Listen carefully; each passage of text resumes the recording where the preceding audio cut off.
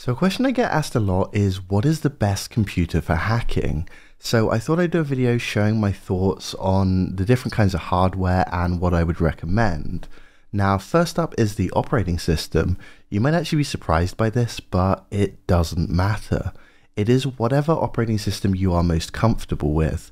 There are going to be tools that only run on Linux, they only run on Windows, but that's what virtual machines are for. So it is important that you can support virtual machines. I'll get to what those requirements are later, but basically any tool you can't run on your base operating system can be run in a virtual machine, and most tools you're going to want to run in a virtual machine anyway.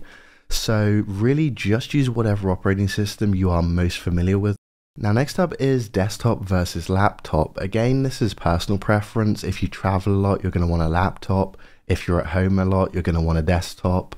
And if you do a bit of both, then I recommend, if you can afford it, having a good desktop and a good laptop. And desktops have a much higher performance ceiling. They can just genuinely be better than laptops can be. And also desktops have a cheaper cost to performance ratio. So if you want the most possible performance and at the cheapest price, then always go for a desktop. Now, branding is another thing that is, again, personal preference. You will have luxury brands that basically just charge you more for the same components. As you notice here, I have a Dell XPS.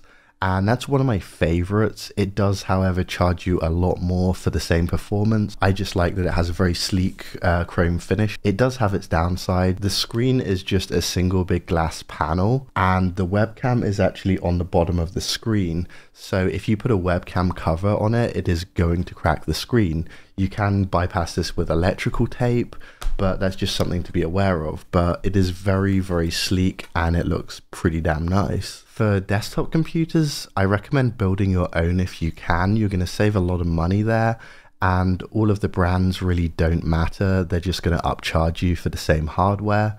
All of my computers are custom built. I like the NXT cases, and then the components are pretty much personal choice. Now, one question that everyone seems to ask is water cooling or not. Now, as far as I'm aware, there are no processors that actually require water cooling, or water cooling gives a noticeable performance bump. The technology in air cooling now is so good that it can keep up with most water cooling. The only real benefit to water cooling is it's quieter. You can spread the fans out over more distance rather than having them all compacted on the CPU cooler. That said, there are some very big risks with water cooling. It can leak and destroy all of your components. I would absolutely never, ever go for a custom water cooling loop.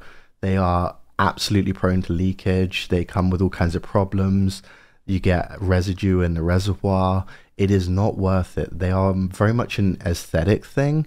They look very cool. I did think about building a custom water cooling loop for the computer behind me, because that is simply just for show, but it is not something you want to deal with in an actual functioning work machine. If you do go for water cooling, closed loops like the Kraken X72 are great. The model doesn't really matter. I just like the bigger radiators because you can get 3 big fans on those. Also, the larger the radiator, obviously the larger the cooling surface. Now, the CPU is the most important part. There are a couple of ways you can go with this.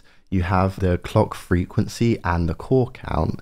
And this really depends on your workload. If you're doing stuff like virtual machines, rendering, anything that's multi-processing, especially hash cracking, the more cores is going to be better. And if you're doing anything like super high performance like gaming, then the high clock frequency is going to be better. And you can get a good mix of both. Ideally, you want as many cores as you can get and as high core frequency as you can get. But if you don't have the money to get a top of the line CPU, then you need to look at what you think your workload is going to be. Is it going to be more multi-processing or more high performance? And then make a decision on whether you want to look at the core frequency or the core count. Now, AMD versus Intel, guess what? Again, it's personal preference. It really doesn't matter. Just go with whatever you like. The only thing that does matter is you need virtualization. Now, this is called AMD-V for AMD and VTX for Intel. On the Intel CPU page, it will usually tell you if the CPU is virtualization capable. It'll have a little VTX flag somewhere. I've checked through a lot of the AMD CPU sites and it doesn't seem to say. So you're probably going to have to Google and like go through Reddit or something to figure it out. But you absolutely must have virtualization, because without that, you're not going to be running any virtual machines, and it's going to hugely impact your ability to run other operating systems, which you will often need to run certain tools. Now, a little trick here is PCPartPicker.com. It will basically allow you to pick your PC parts, and it will tell you if they are compatible with each other. Now, this might seem like an incredibly rudimentary thing, but you'd be surprised how easy it is to make beginner mistake. The one that always gets me is some CPUs do fit into the motherboard socket, but they require a motherboard BIOS update to run. So if you just upgraded to a new socket and the CPU that you need a BIOS update to run is the only CPU you have that fits that socket, well, great, now your entire computer doesn't work. And you're going to have to go out and find a CPU that does work in order to run the BIOS update and then put in the CPU you had planned in the first place. I have done this on 3 different occasions. It's a huge waste of time and money, but it's very easy to avoid, and PC Part Picker will always tell you if you need a BIOS update for that CPU to work in the socket, or if it doesn't work with that socket at all. It'll also, I think, tell you whether your motherboard will fit in the case, whether the RAM goes in the motherboard. Basically, make sure all of your PC components are compatible with each other. Now for RAM, obviously the higher capacity, the better. You're probably going to want an absolute minimum of 16 gigabytes for VMs. I would typically say a healthy minimum is 32, and ideally you want to go for 64 gigabytes. Now, obviously the higher the clock frequency, the better. It doesn't really make a huge difference unless you're doing something like gaming, so I wouldn't worry about that too much. Just get some decent DDR4 or DDR5 RAM. I also recommend learning how to set XMP profiles. The clock rate the RAM is advertised as is actually its overclock rate, and it runs at a much lower frequency. Now, there is a risk it makes your system unstable, so you want to do a little bit of testing to make sure it runs okay, but you will get a huge performance boost by setting the XMP profile and running at the overclocked frequency, which is what is advertised, versus whatever the base frequency is. Now, what monitor should you get? It's personal preference. So there are typically 2 ways to go. There is the multiple small monitors or the one big curved monitor. A lot of people I see are now using these big curved monitors. I've actually not tried them yet. Now, as you might be able to see from the computer behind me, I have 2 27-inch monitors. Those are both 1440p. Now, typically I recommend a higher resolution is better, with the exception of laptops. With small laptop screens, if you go 4K or above, there is a risk that some applications that don't set the DPI properly will basically make the text so small that you have to put your face inside your laptop to read it. For laptops, 1080p is fine, 1440p is good, 4K things do get a little bit sketchy. Now GPU, you actually might not need one at all, but I would always recommend having a GPU and not needing it than not having one and needing it.